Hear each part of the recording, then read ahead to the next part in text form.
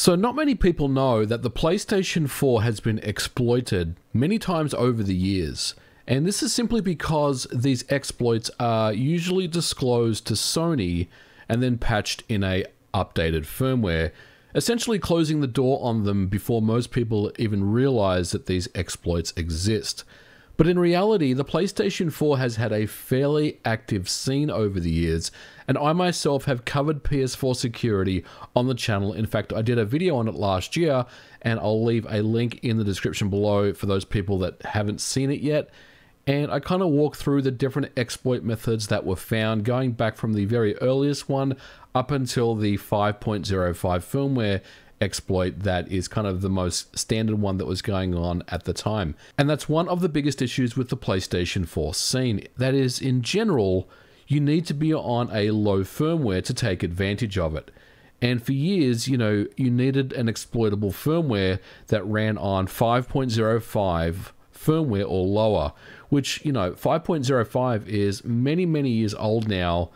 And if you were interested in reverse engineering games that ran on a higher firmware, for example, then the game package would need to be backported to 5.05, or it simply would not work. Now, this was something that actually happened last year with the Final Fantasy VII Remake demo when that came out last January in 2020. It obviously didn't run on 5.05. It was built for a high version of the firmware, but it was then backported to 5.05. So a lot of people were actually running the Final Fantasy VII Remake demo before it was actually available, if you recall. And there was a big thing about it. A lot of people on YouTube were running the demo, and most people, not everyone, some people would have had test kits and dev kits and stuff, but most people were most likely running on a exploitable PlayStation 4 running 5.05. Now, even with all this in mind, the PlayStation 4 scene is a small but active community of people that are working on exploits, homebrew, emulators, tools, apps, you name it. And I personally own a 5.05 exploited PlayStation 4, and honestly, I've only really kept it for one thing, so I can run PT on it.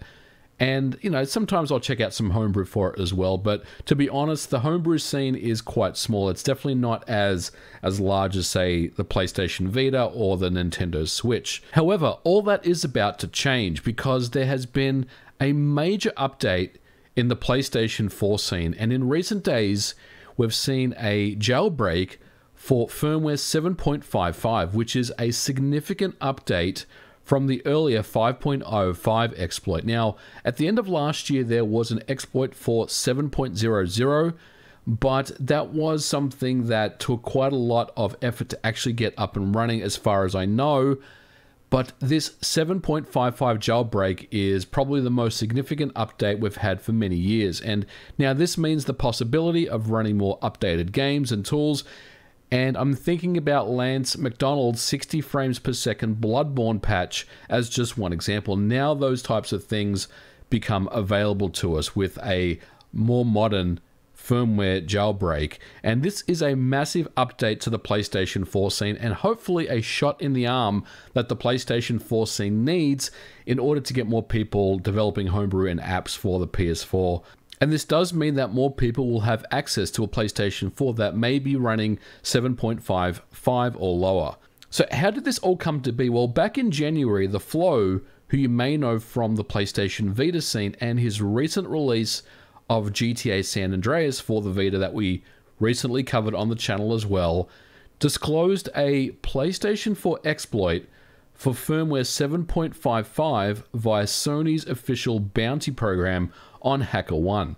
HackerOne is essentially an area where companies basically invite security researchers to try to find exploits in their hardware, and they usually offer a bounty as a reward. And a result of this is that once the exploit has been found, the researcher will then get a bounty payment, and then most likely what happens is that particular exploit gets patched in a updated firmware, and most of the time that particular exploit is then disclosed to the public once the loop has closed on that particular firmware. So the Flow's exploit was memory corruption can be achieved by sending fragmented IPv6 packets to loopback interface due to poor and inconsistent use of IP6 extended header check.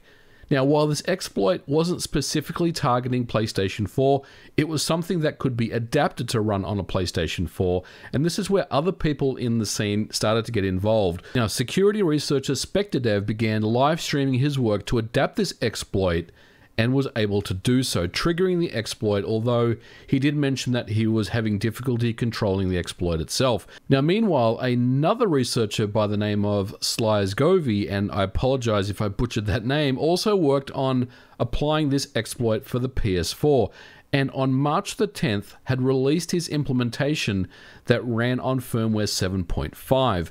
But the scene moves fast with a working 7.55 updated jailbreak that released on March the 15th, including support for Mirror, which is essentially just a set of tools that grants controls over a jailbroken PS4, so you can do some really cool things with it overall. Now, what this means is if you are running a PlayStation 4 and you do want to take a look at a jailbroken PS4, then it's advised that you don't update your firmware to the latest, which I believe is 8.03. But this is a really cool thing that's going on in the PlayStation 4 scene, and it's kind of appropriate, especially now that we're at the end of the PlayStation 4's life. Even though there are some more games that are coming out this year and possibly into next year, you know, we definitely are at the tail end of the PlayStation 4. So now, for those people that are wondering about, you know, is there an exploit for 8.03? Well, right now the answer is no. Will there be one that is discovered? Maybe down the line, but right now I would recommend that you do not upgrade if you want to stay on 7.55. And look, I'm not going to show you how to exploit a PS4 in this particular episode. I'm going to stick with 5.05 personally, but I know a lot of people are interested in taking a look at a 7.55 jailbroken PlayStation 4. I definitely recommend you take a look at some videos out there on YouTube about how it's done.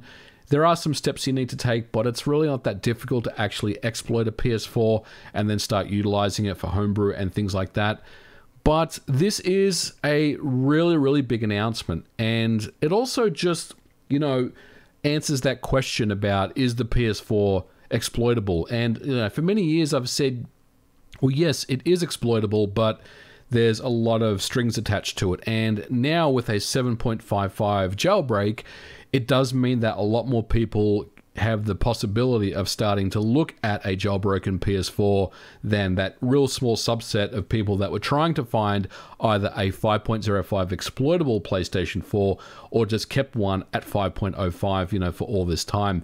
But this is a really cool discovery, and it's one of two PlayStation or two Sony exploits that have been found in recent times, and the other one is Tony hacks for the PlayStation 1 that I am going to be covering on the channel as well. I've got a larger video on that one coming up as well, but I'm definitely going to be going through the entire process of how to set up Tony hacks on a PlayStation 1.